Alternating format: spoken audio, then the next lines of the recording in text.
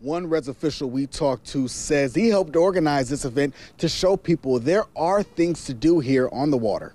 For several years, dealerships have gotten together to show off and sell their watercraft on the res. But the organizer of the boat show says that's just one way the Reservoir Foundation gets people out on the water to jet ski, fish, and enjoy wildlife. The goal of the foundation as a whole is just to increase awareness of the reservoir and let people know it's out here and it has a lot to offer. Shepard says the money raised from the boat show will help go towards fundraising projects, including building a playground for children with disabilities on the res.